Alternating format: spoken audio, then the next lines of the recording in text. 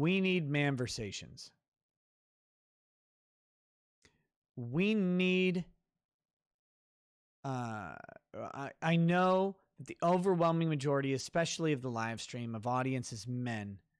I appreciate you women out there. I really do. But the overwhelming majority of this audience is male, is men. And one thing that needs to happen, because this is gone in our society, is we need to have men with permission to talk about male issues.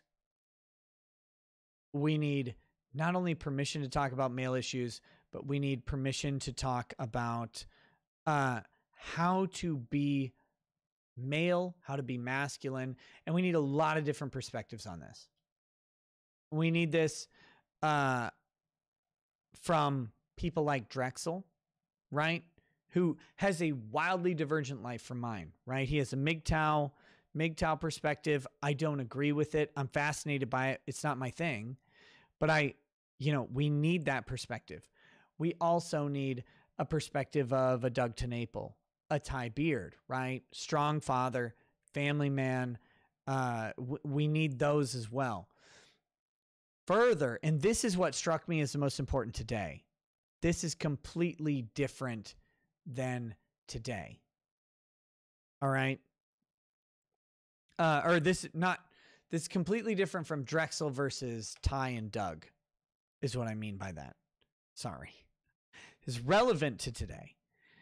We need to understand how to have male friendships, masculine friendships, because we're not told how to do this anymore. I don't know if you guys know this, but friendship meant something completely different in Greek times. It meant something completely different in early American times, and it means something completely different today.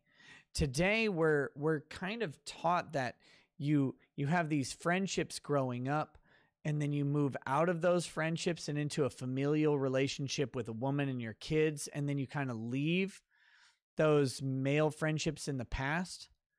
That's not real, and that's not true, and it's also, most importantly, not healthy for men. Men need to be friends with other men in a real way. They need to have a male confidant because, and I've been married a very long time. I love my wife more than any of you can possibly know. But at the same time, there are issues that I need to talk through that my wife isn't a proper receptacle for those issues. She's not the proper conversation partner. I need someone who thinks like me. A husband and a wife complement each other in various ways, but a man who seeks advice, who seeks enrichment, who seeks clarity, isn't looking for a complementary partner in a conversation. They're looking for a partner who thinks in the same way that they have, that can challenge them, that can help them grow and facilitate the thought.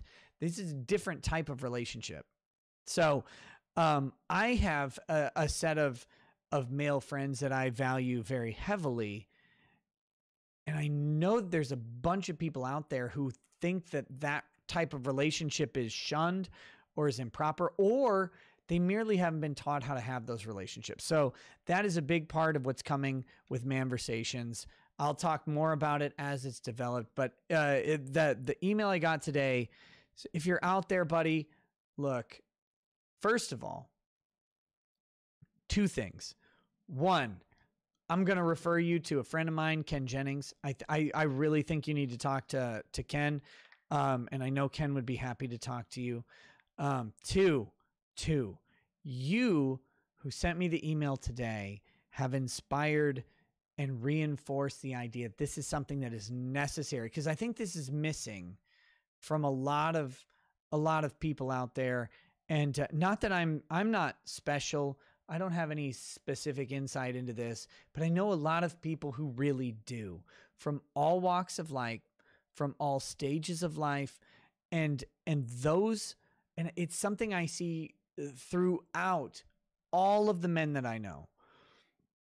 There are different levels, there are different levels of need and different levels of engagement that all of these different men exhibit, and they're all models, and there's wisdom in all of it.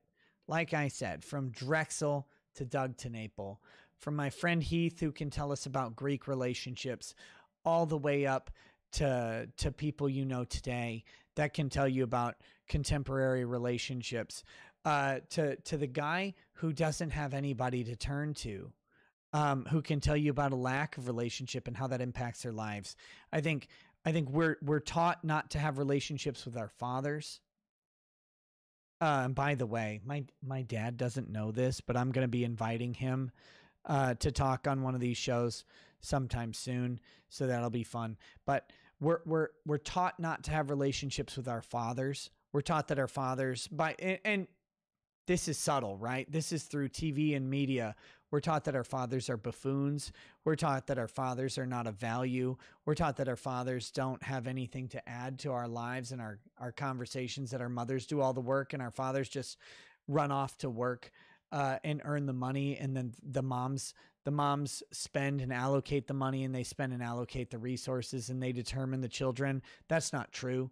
We're taught to not respect our dads. We're taught not to respect our male friends, because our male friends are just who get us into trouble, right? That's who get us into trouble. That's who reinforce those juvenile aspects of our masculinity. We're taught to not respect other men. We're taught to be skeptical of other men. And in fact, the secular version of reality tells us to leave men behind.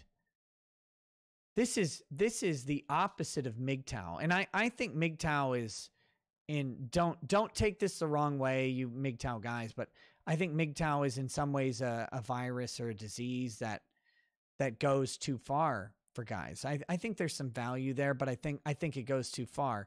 You obviously know this. I'm a married man, happily married for 16 years now.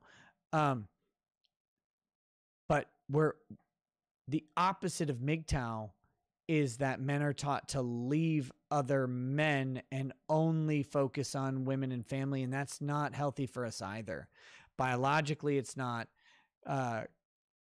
Judeo-Christian teachings don't have us doing this. This is a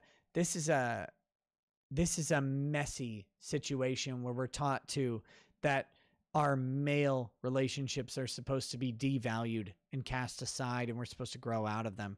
All of this is wrong. All of this is wrong. So we're going to be aiming to correct that very soon. I've now